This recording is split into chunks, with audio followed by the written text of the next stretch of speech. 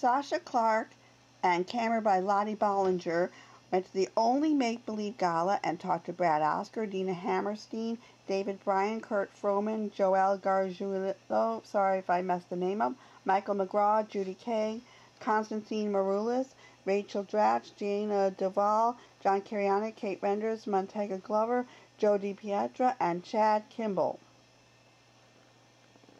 What's your favorite part about this event, and what are you looking forward to this Well, year? I mean, it's just another wonderful excuse to bring attention to Only Make Believe, to this, extraordinary organization that does so much for, for these kids. And how long have you been involved with this I've been involved, I think my first benefit was 2001. I think so, yeah. A long time, almost from the beginning. Yeah, a long time. So your favorite part of this year's event? My favorite part of this year's event, just seeing what it's going to be. I mean, because every year, again, is so chock full of talent, and there's always such great performances, and so I'm excited to see what that will be, and ideally, again, just to bring attention. And what's upcoming for you personally? Personally, Thanksgiving, Christmas. At this point, I'm in between, as they say, so we'll see. I am.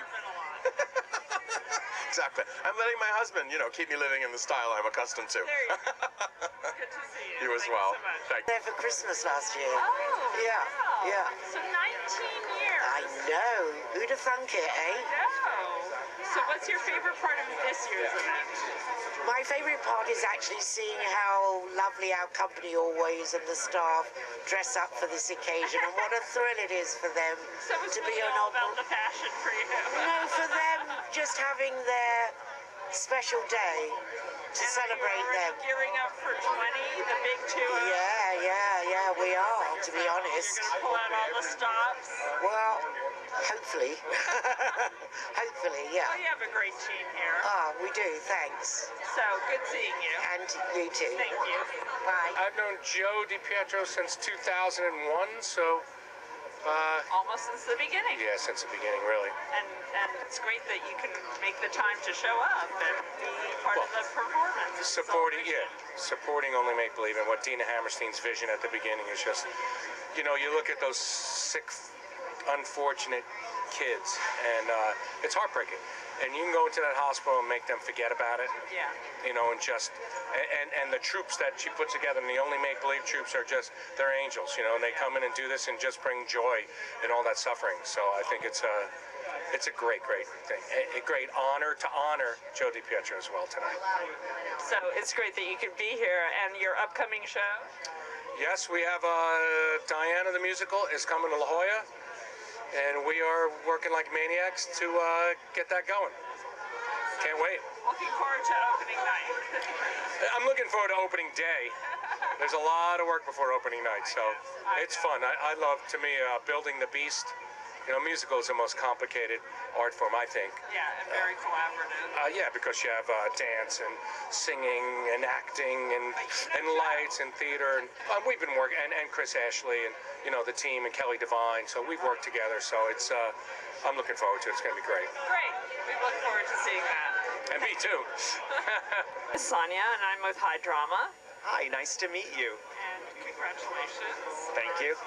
So what's your favorite part about I think the whole premise of it I find so beautiful, how the performing arts can affect people who are sick and dealing with, some really major health issues. I think being a performer for my whole life, I think I kind of took my body and my health a little bit for granted, aside from a few injuries. And when you see people who are just struggling from day to day just to survive, the idea of them having some sort of escape for a few hours and to keep their brain open and positive and take them to a different place in life than they're at in a hospital. I just think it's such a beautiful idea and so important, and it has to have a very important effect on their health. And actually, I'm only on the periphery right now. I haven't been a part of it directly, though. I'm trying to get in. It's only been, I am, but I would love to donate my time to it because it is just fantastic. And that showing up tonight is part of that. Yeah. And how's Red Sparrow? Oh, it's good. It's one of those projects that happened that I didn't think was going to happen again when I did Black Swan. That was kind of my first time working with actors, and Red Sparrow. It was, and every project is always a little bit different. But working with Jen was just fantastic, and I emailed her. I hadn't really emailed her since the movie came out, so I sent her an email just telling her how much I loved it and how much I loved her work in it, and she was kind of over the moon to hear from me and just thanked me again for how patient I was and how I didn't let her make a fool out of herself in front of millions of people. So I take that as a big congratulations for the both of us. I think we really pulled it off, and it was a high point of the movie. Congratulations to you. Thank you so much. I appreciate it. Thank you. Bye. Nice to meet you. How's it going? How are you staying warm in that dress? Staying warm? Are you kidding me? I just had a baby, so I'm like sweating every single second. This is like perfect weather right now. Congratulations. Thank you. How are you able to tear yourself away from your little one? For only make-believe. So they asked me to be a part of tonight, and without any hesitation, I said absolutely. I think it's a great organization. I love what they stand for, so I'm honored to be a part of it. Yeah. Well, and they're great. They're lucky to have you. So how long have you been involved? I have been covering the Broadway industry for about a decade, so I'm not necessarily involved with it, but from covering the industry, of course, I know about it, and I know about the healing power that theater has. So when they told me, we were looking for someone, I said, yes. I've been dying to get involved with the organization. So this is wonderful timing in a way. Yes. You get a night off. Well, here's the thing. I'm not an actor. I can't act, right? But I can lend myself to an event like this. So, Have a lovely evening. Thank you. Nice meeting you guys. Take care. Michael, nice to meet you. Wait, your hands are too warm. That's because I keep them in my pocket. So I've actually only known about Make Believe for a few years through Joe DiPietro, who's one of the honorees tonight. He wrote a couple of plays that I have been in, and I knew that was his passion. So coming here tonight has been very special for me because I adore Joe, and if he thinks this is an important thing, then I think it's an important thing. lovely of you to be here and help celebrate him today. Well, like I said, it's my pleasure. I can't do enough for Joe, and if this is his charity, then I'm all in for it. And what's your next project? Is it a Joe project or something else? No, my next project is Tootsie on Broadway, which will be in the spring. So yeah, I'm very excited to do that. So are you starting to walk in heels and get practice? No, I'm a little long in the tooth for that. No, I'll be playing I'm playing the Sydney Pollock role. I am totally supportive all the time. Nice seeing you. Thank you very much. Bye-bye. What did we do before Facebook? What did we? I don't know. Anyway, congratulations. Thank you. And so how long have you been? It's my first time. I'm very excited. I was just invited to join in the fun tonight, and I couldn't be happier.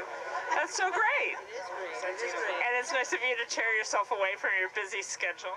Well, it's nice that, it's my day off, and there's no better organization or person than Joe DiPietro to be honoring, because he's been very good to me, and I'll do anything for him, truly. So, and Anastasia, you're going to be leaving that for your next project? Well, December 30th. I'm there till December 30th. I'm so excited to be there. But then I go off to work with Joe again in La Jolla on a new project. So that will be great. Now, can we say what the name of the new project is, or not yet? They're going to be doing a song from it tonight. I won't be my song, but I haven't been told whether I can or I can't, so I'll just say it. Diana. We'll look forward to that. Thank you so much. Thank you. Thanks. Mr. Maroulis. Me. I like that you said it correctly, too. Nice Greek name. How could I get it wrong? Not very long, but it's the kind of organization that I'm very proud to be even a new part of. As a young father to a beautiful young lady, I sympathize with what's happening with some of these families and their obstacles, and I know how lucky I am, so anything I can do to uplift them and their experience in the theater, and really, I know that this is a healing thing that we get to do, and I think that we're doing healing type work, and anytime we can uplift people like that and have a magical night at the theater, I know that they're that much better for it. So I'm psyched to be a part of it. Joe DiPietro is a dear friend. His work on and off the stage is, unparalleled, and I'm just happy to be here to support him. And he's a very deserved recipient of this honor as well. So. And congratulations on your daughter. How old is she? Well, she's not very young, but she's 7.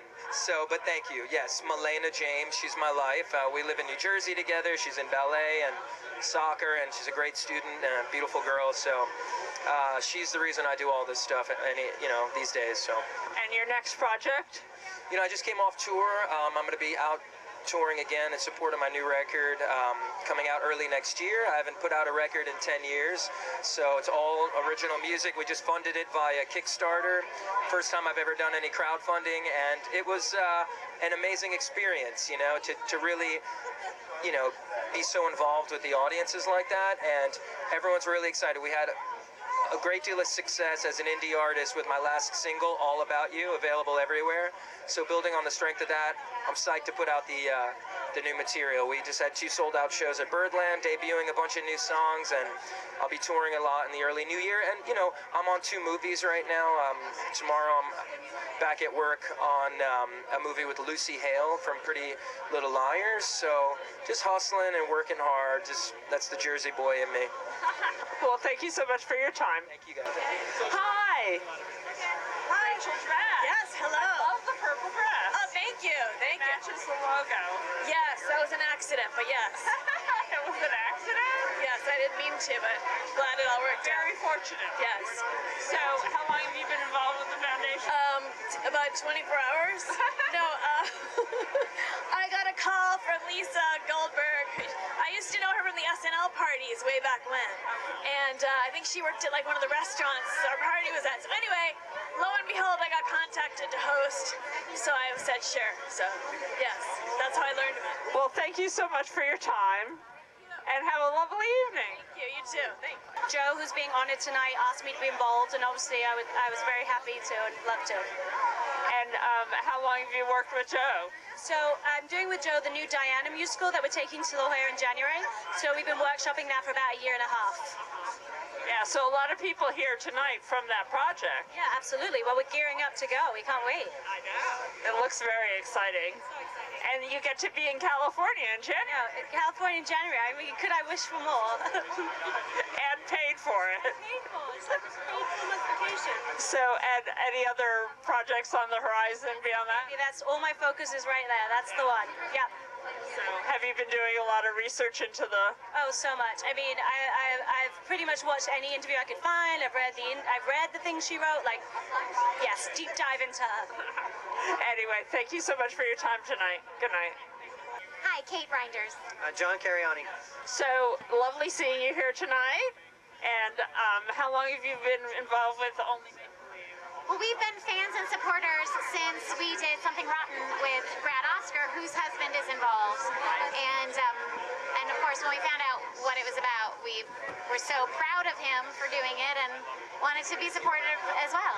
Yeah, she got the invitation and she invited me, so I'm happy. It seemed like a fun night out. Yes. So, and you left the band's visit and you're going to... I'm writing a book. Wow. He was supposed to be writing this book for a while, but the band's visit kept going and going and going to Broadway, and so finally he had to spend some time on the book. So you've stepped away from theater. Just for a while, just so I can finish my book, because it's due. So is this autobiographical or something else? No, it's a novelization of Almost Maine, the play that I And wrote. do you know that John's play, Almost Maine, is the #1 produced play in America? No, I did Yes. not know that. Congratulations. Well, thank you. Yeah, it surpassed Midsummer Night's Dream a few years ago. Wow. Oh, stop it. Get in here. That's it. We were talking about you. Brad Oscar! No,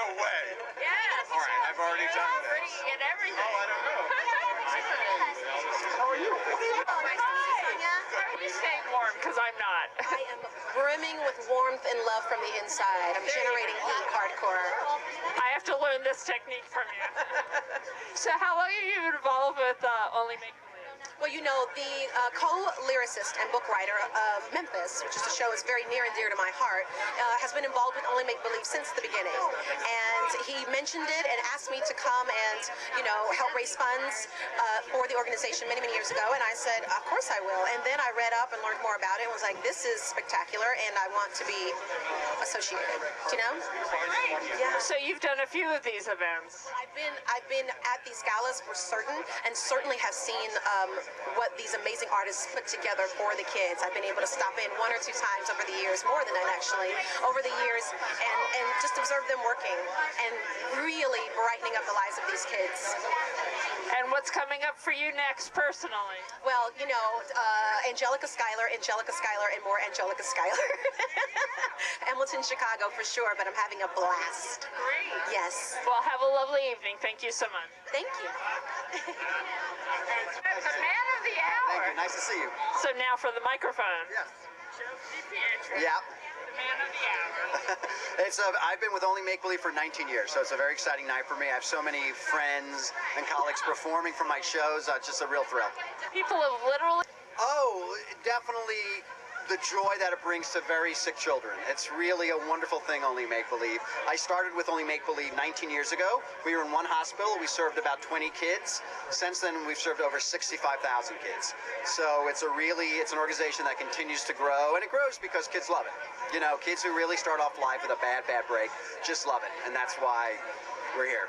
You know what? I always love Only Make Believe. Whenever I work for it, it gives me back so much more than I give it. So it's really a privilege on my part. And any highlights from tonight? Oh my God! You know what? I have so many friends performing. I think it's all going to be a highlight. I'm just going to relax and watch. Rachel Dratch is going to be hysterical, but it's going to be a great night, I think. Congratulations, sir. Thank you. Thank you for being here. Thank you. Well, as long as I've known Joe, and you know, Joe has asked me to do benefit concerts here and there, and what a wonderful organization, just to be able to, you know, let kids explore other worlds and their imagination, and kind of be the ambassadors of that. It's wonderful. And you're performing tonight? I am, yes, from good old Memphis. Okay. Yes. So what song are you singing? Well, we're doing a little bit of a mashup. David Bryan is singing, who wrote the music, and Montego Glover is singing, and I am singing, and we also have some alums from Memphis who are helping us sing backup, and I'm singing Memphis Lives in Me. So you're just going to be jamming on stage? Yeah, pretty much. It's kind of a dream come true to kind of be back with the band. And what's next for you? I'm doing this little show here at the Schoenfeld. So yeah. No, it's all right. It's all right. It's really comfy for me to do this tonight. You know, I've got my own dressing room already. So yeah, I'm just sitting here at the Schoenfeld for as long as they'll have us, and it's a special show. Speaking of, you know, compassion and empathy, and so we're honored to do it, and it's a blessing. And when you interact with the fans every night, do you get a lot of people who are, you know, from far-flung places? And we have a fair amount of New Yorkers.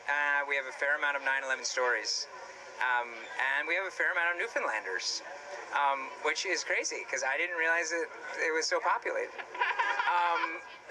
So we get a lot of Newfoundlanders who have their flags, and it's a wonderful time. Great. Yeah.